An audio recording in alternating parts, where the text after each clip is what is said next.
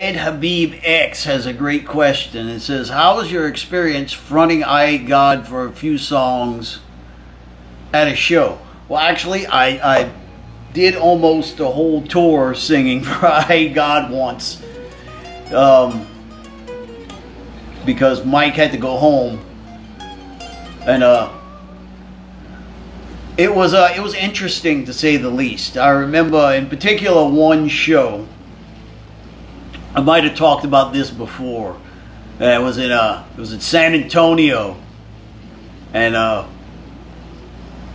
we're playing. Well, Eyehategod was playing, and I was attempting to sing, and I guess the crowd was expecting to see Mike, and Mike wasn't there, and I was. So they start just like throwing shit at me. It was fucking insane. So. At one point, I just got sick of getting hit with beer cans, and so somebody hit me in the fucking chest with like a full beer can. Like this, like they might have took like one sip and fucking tossed it at me. Like it almost knocked the wind out of me, man. So I was like, all right, fuck this shit. So I grabbed the beer can and I just throw it as hard as I could back at the fucking crowd. And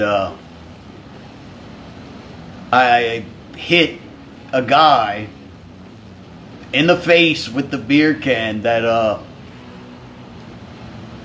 wasn't involved in the beer can throwing, and he was quite upset.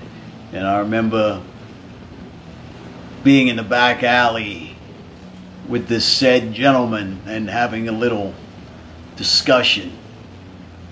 So that was an interesting evening. But you know, some nights were awesome, some nights were just like, you know, I don't know if that's what Mike was into.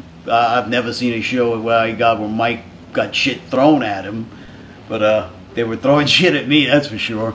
But it was fun, you know. It was an experience. It was great.